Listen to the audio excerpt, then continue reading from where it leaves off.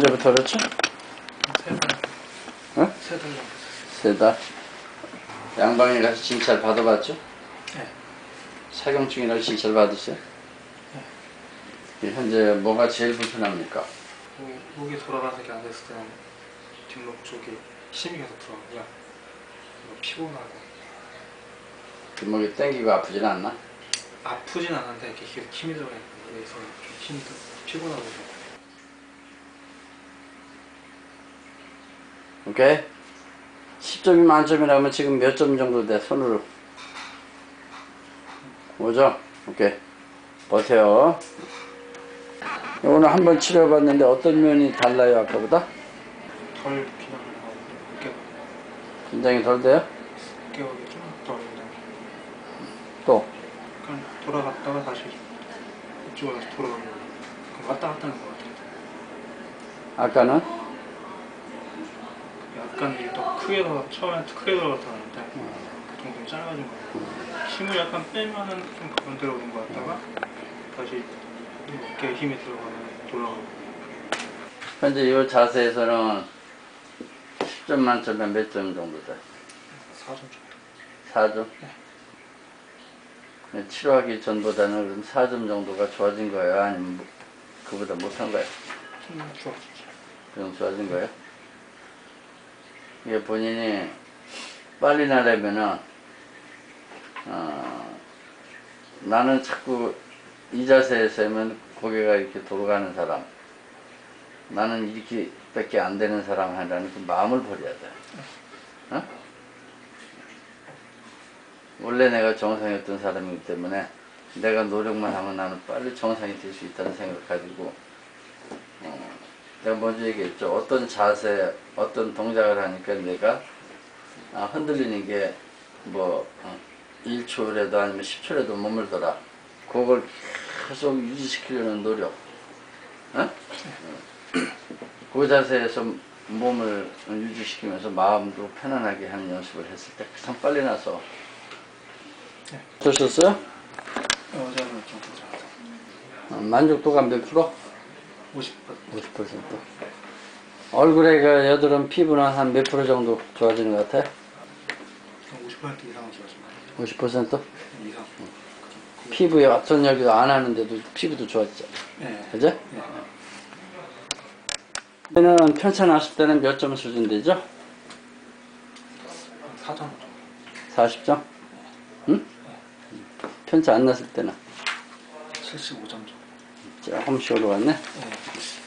좀 걸어다닐 때 빼고 가만히 있을 때는 좀 더 편해진 것 같아요. 지금 같으면 몇 점? 8점? 좋았어. 요걸 찾아. 잊지 말고 계속 요 자리를 찾아. 위치, 방향. 그게 위치. 됐어요? 이게 가만히 있을 때는 확실히 좀 편해졌어요. 걸을 때 많이 그래? 그러니까 좀 가만히 있을 때는 편하다가 움직이면 그때 네. 아주 좋아. 요즘은 어떤 면이 좀 좋아진 것 같아요? 예전보다? 그 걸을 때 손을 그러니까 손 대는 거 좀 힘이 덜 들어가고 약간 떼는 것도 연습을 하고 있거든요. 안전하게 내리는데도 그래서 약간 근처에만 이렇게 잡고 있어서 힘이 더 안정이 되더라고요. 이 정도 있다가 됐다가 뺐다가 그게 좀 잘 됐죠. 그리고 이렇게 가끔가다 휙 들어가려고 하는 거를 좀 더 좀 잘 버티고 그리고 걸으면 등이 되게 아팠거든요. 계속 그랬는데 어제 갈 때 좀 그게 좀 덜한 것 같아요. 전에는 이걸 안 되면은 불안해서 탁 돌아갔는데 지금은 네. 그러니까 연습하니까 좀 돼요. 그렇게 자꾸 연습을 하시라고. 네. 어땠어요?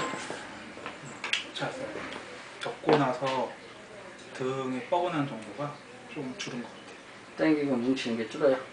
네. 예전에 그래서 치료받고 집에 가면 2시간만 걸리거든요.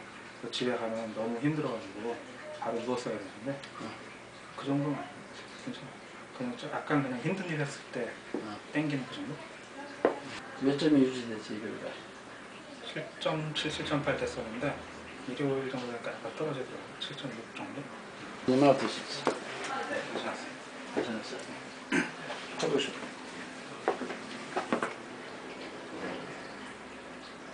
좀 더 나네요, 그제보다. 네? 앞뒤. 요즘 몇 점 유지, 집에서? 8점. 요즘 또 좋을 때랑 안 좋을 때랑 차이가 또 있어요. 걸을 때 거기에 안 들어가요? 전보다 좀 괜찮아져요. 안 잡고도 걸을 수 있나? 네. 네? 한번 뛰어갔다 와.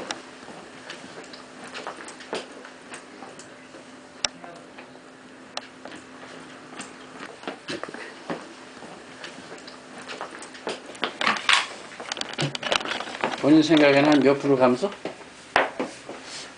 누워있을 때 빼고는 85% 된 것 같아요. 누워있을 때가 약간 더 편해진 것 같아요. 편해졌어요? 누워있을 때가 가장 안 좋았었는데 들어갔어요. 점수 높여. 8.9에서 9점?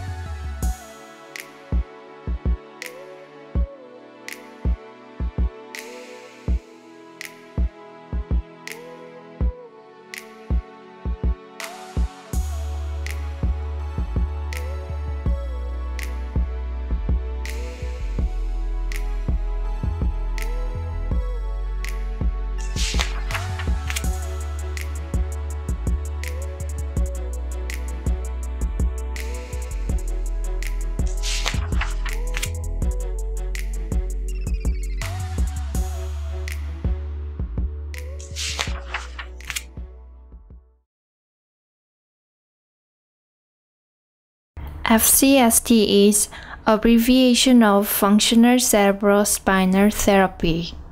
It is treatment to control whole body's yin yang balance through balancing TMJ. The purpose of balancing TMJ is upper cervical alignment, spinal alignment, nervous system stabilization, and natural healing of body. That is to say that FCST helps to open up the blood channel that connects brain and body, realigning the spine, stabilizing nervous system. What factor causes misalignment of spinal structure? The answer is in C2, which is the one and only central axis of the spine. Then why is the C2 important? Human body has 24 vertebrae, which includes cervical, thoracic, and lumbar. Of all these vertebrae, there is only one vertebra with an axis, the C2. Our body is affected as axis C2 is distorted. When the axis C2 is distorted, the LSC1 is also immediately distorted, and the rest of the vertebrae in the spine will soon follow, as will the pelvis and cranial bones, like in the domino effect.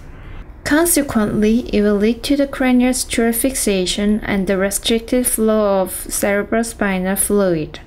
Then, there will be problems on the circulation and central nervous system. What factor causes misalignment of axis C2? The answer is imbalance of TMJ. Once the C2 are distorted due to the TMJ imbalance, the entire structure will follow and distort. And this will negatively impact on the brain-body communication through restriction of foramen magnum as well as restriction of jugular foramen, another opening in the base of the skull transmitting veins and arteries.